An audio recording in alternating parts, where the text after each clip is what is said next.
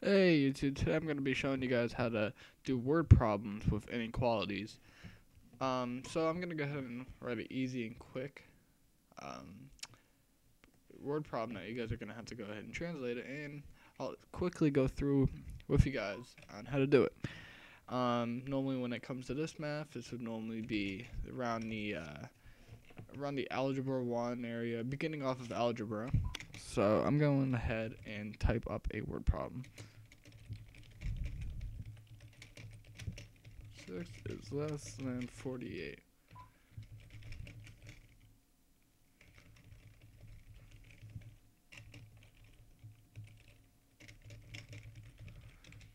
Alright, twice the number increased by 6 is less than 48. What numbers satisfy this condition?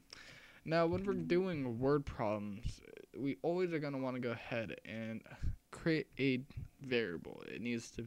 We have to define it. In most cases, I like to use x. It pretty much can be whatever you want. There is no define. Right now in this problem, we're not given a variable that we're required to use. So you can pretty much use whatever one you want. Simple, I'm just going to use x. It seems the best way for me. And x is going to be the number that satisfies the condition. And x is defined as this due to the numbers that satisfy this condition are the unknowns of the problem. So this is what we need to do. So I'm going ahead and we're going to go ahead and translate this for you guys. It's going to be twice. When you say twice a number, that's pretty much multiplication. Should easily pop in your head. And we always use parentheses when doing multiplication in algebra. Twice a number, increase, when we think of increase, we think of add, by 6 is less than 48. That is pretty much the word problem translated into a mathematical sentence. Now, it's pretty much simple from here on. It's simple solving equations, which you guys should be able to know.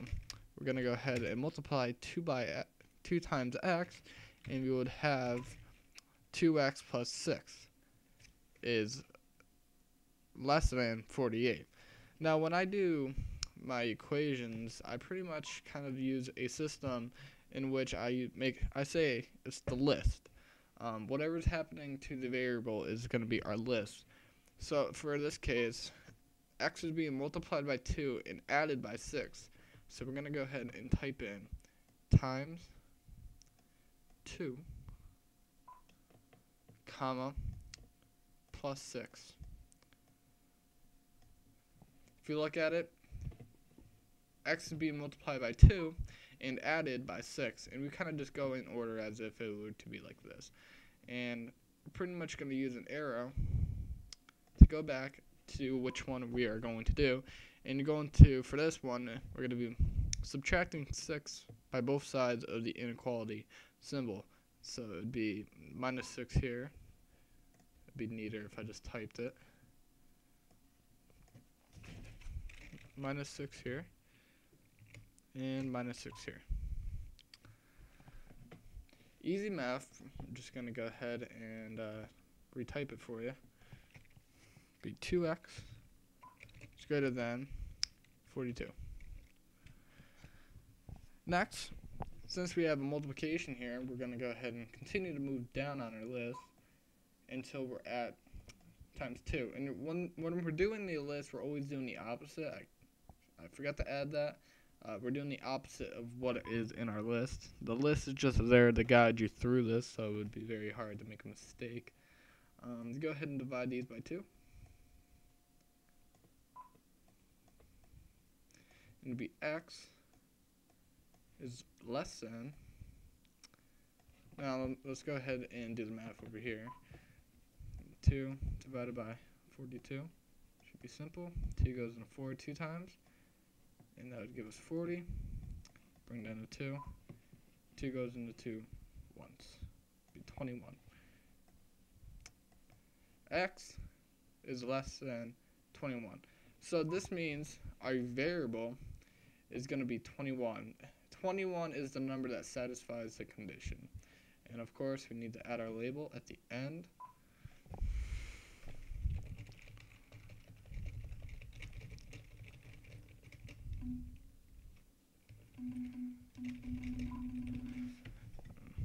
Stupid little satisfies the condition. Just gonna go ahead and ram off this. Change a different color so it's a little noticeable. And there you go. That is how you simply translate a word problem into a compound inequality. Thank you for watching. I hope you guys subscribe. Hope you guys like. If you have any questions, go ahead and comment. Talk to you later, guys.